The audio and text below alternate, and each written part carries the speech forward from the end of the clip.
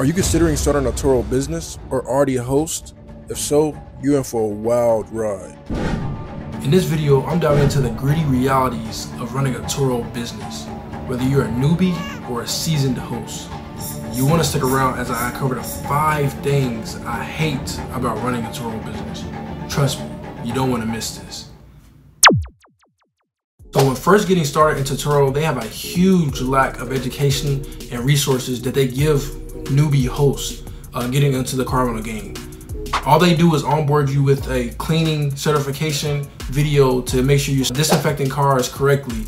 But other than that, they give you no education or any resources on how to successfully be a Turo host. So when I got into Turo, I had to heavily rely on YouTube for education on how to be a Turo host on the platform and not get banned off the platform and sustain good reviews. Having the education on running a Turo business is essential if you want to be successful in the car rental space. If you just jump onto the platform and don't treat it like an actual business, you easily can get banned off the platform and lose tons of money. So the second thing I absolutely hate about Turo is Turo's fees. Turo is notorious for double dipping on the host end and the customer end. As a seasoned Turo host, I know, and every other Turo host knows, that Turo, they take young driver fees. They take a percentage of all the earnings you make, any type of extras. If you get a gas reimbursement, they charge a gas extra on top of everything. Anything you make on the platform, Turo is probably making just as much as you, or if not double. So the fees that Turo charges is insane, and that's one thing I really do not like about Turo, because I oftentimes have guests that contact me saying they want to extend a booking, but they can't afford it because they're charging them over $100 extra a day when I only charge $50 a day. So whatever you make, essentially Turo is making the same amount off of your car. And overall, with Turo taking all these fees, it can't eat into business profits.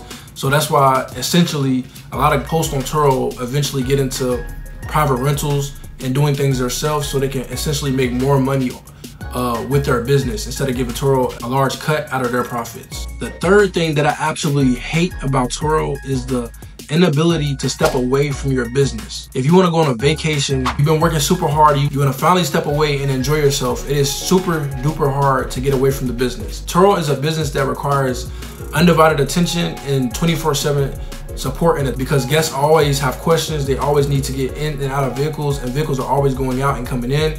So if you do want to step away from the business, you will have to possibly lose out on money or hire somebody else to run the business while you're away.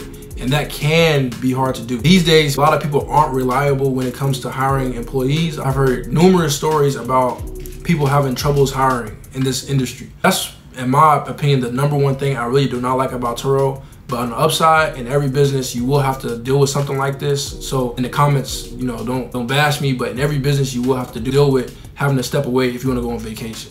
But when it comes to the car rental game, it is a little harder because you're talking about something that is on wheels that has to get driven back and forth, and that can have maintenance issues and reliability issues sometimes unexpectedly. So that's one of the downsides of running a Turo business. The fourth thing I absolutely hate about running a car rental business in 2024 is the fact that insurance rates are extremely expensive.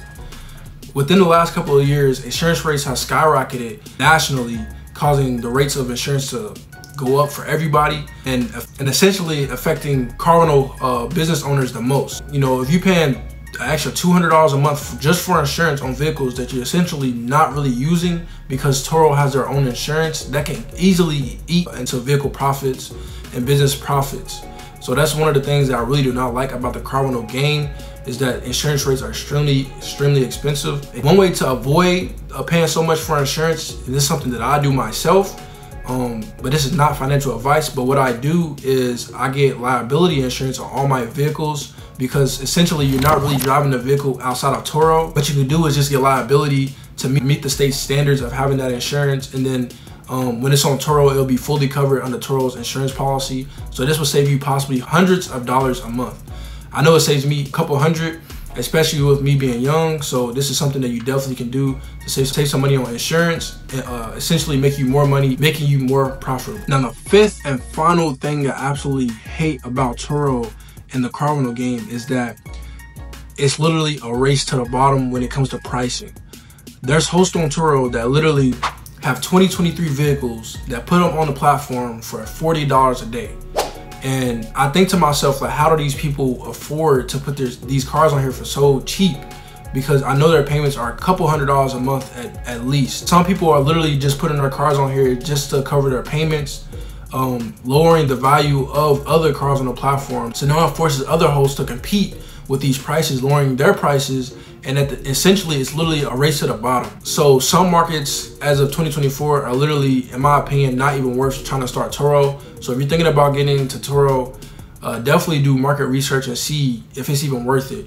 I definitely do not believe any 2023 model vehicle should be going on Turo for $40 a day. At that point, I wouldn't get into it. Try to find another business. Like for instance, if you look in California's market, LA, they have 2020 vehicles all day going on there for $30, $40 a day. It makes absolutely zero sense to me. I don't ever understand it. That's one thing I really do not like about Turo. Essentially, in certain markets, it's literally a race to the bottom. A couple ways to navigate through this issue is to make your listing stand out on top of these other listings by having professional photos, or taking really nice photos and taking at least 10 to 12 photos per post on your profile. This essentially will stand you out in front of these other vehicles that are going for less a day, because once those vehicles are booked, your vehicle will be the next vehicle up to go out. Also, you can add extras to your cars, your vehicles, and you can offer discounts and things like that. I do advise Turo hosts not to lower your prices if you don't have to, because it definitely is a race to the bottom and it can put you out of business. In this video, I talked about the 5 things I absolutely hate about Turo. Let me know in the comment section if you agree with me on these things, and any opinions that you have in the comment section. And if you like this video here, click on this video next.